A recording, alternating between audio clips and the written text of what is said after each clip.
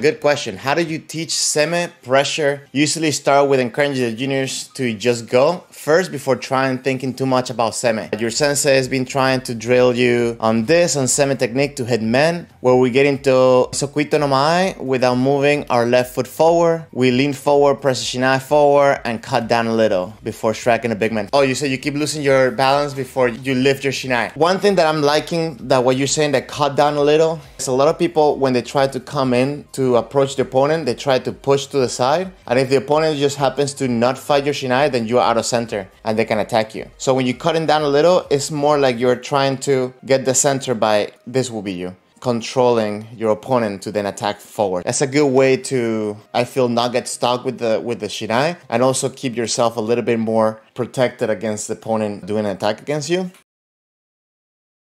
I think that the first skill that we need to learn in order to do Seme or to pressure your opponent is to understand how to approach the opponent. Like you're saying, you're having trouble losing your balance and holding your body until the moment to attack. I think that the basics of step in and attack and understanding how to do a small step is kind of like the basics of it. I think pressure does start with the body, and then when we talk about Seme, I think there's many elements. It gets a little bit complicated to like teach the beginners. So I feel like beginners need to learn how to approach the opponent first to then start worrying and to start working on pressure. Through experiencing Keiko, they start learning how their actions make a reaction. But one of the things that I like to do, I like to practice to understand more my control. It's do suburi with different timings on the sword. So the first one will be like lift up the shinai before going forward, just to warm up, just to understand the motions of the arm, how the arms have to move.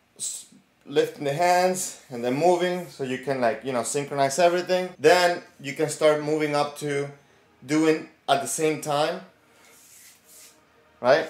So is that I'm moving my legs, my right leg, at the same time I'm moving my left hand and throwing the strike when the left leg is coming forward.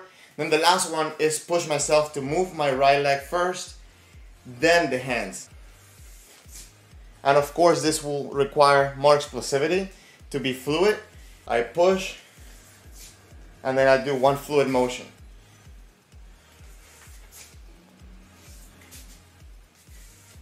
One thing that you want to make sure is that you learn to have stability as you do. So I think this was, for me, the first element to understand, to be able to move. Then, the next step after that, or what I did, is to do one step and then men. So, one step, men.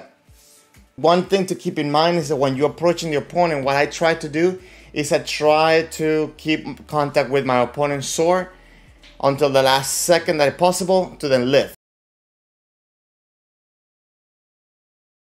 Because if you step in and raise at the same time, it will be step, you lose contact.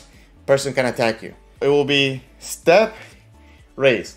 You have to learn how to bring your left foot forward and be on kamae position before you lift, because that's how you're gonna create stability. Ideally, what you want to think about is to not lift the shinai. So it's a great tool to do that, the little cut down a little bit before. So on the first step, that way you make sure that your sword stays there, then you go forward. You want to keep the kenzen in as much as possible and then explode. But you also don't want to tense it up, because if the opponent kind of does what you were talking about, Osai, right? Your tendency will be to fight back, then you'll get stuck. You want to come in feeling the opponent's shinai, but not giving too much resistance until it's the moment where you're going to make the opening to go forward and attack. I think very important to come in a relaxed manner, so I try to keep my shoulders relaxed. But as a matter of fact, when I'm practicing Kihon at the dojo, I try to, right before I get into kamae, I like tense the shoulders to then feel them relax. I think practicing suburi like that, where you do one step and then you hit the men, making sure that the right leg goes first before the hands, I think that's it was a great tool for me to learn the stability and to learn to make sure that to bring the left leg forward. Which all of this